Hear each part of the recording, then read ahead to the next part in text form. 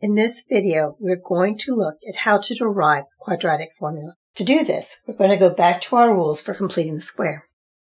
Well, the first step is we want to get the quadratic equation into the form of x squared plus dx equals g. If you've watched the other videos or seen this in books, you may see that we've used different variables to represent our constants.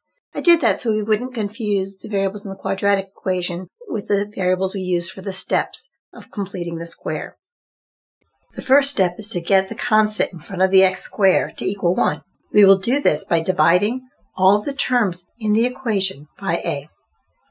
And that would leave us 1x squared, or just x squared, plus bx over a plus c over a equals 0. We also need to get the c over a on the other side of the equation, and we'll do that by adding negative ca to both sides of the equation. Now I need to figure out what number I need to add to both sides to complete the square. We're going to take 1/2 of the term in front of x, and we're going to square that. And that would leave us with b over 2a quantity squared. And I'll add that to both sides of the equation. On the right-hand side, I'm going to go ahead and multiply that out because I'd like to combine my two fractions. So I get b squared over 4a squared plus negative c over a. Before I can add those two terms, I have to have a common denominator. So what I'm going to do is to multiply both the numerator and the denominator of negative c over a by 4a. Now I have a common denominator of 4a squared.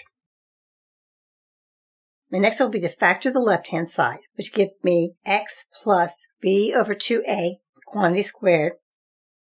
And on the right-hand side, I'm going to go ahead and complete the addition, and I will end up with b squared over 4ac divided by 4a squared.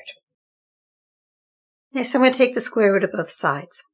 On the left-hand side, I'll get x plus b over 2a is equal to the right-hand side, which is plus or minus the square root of both the top and the bottom of the fraction.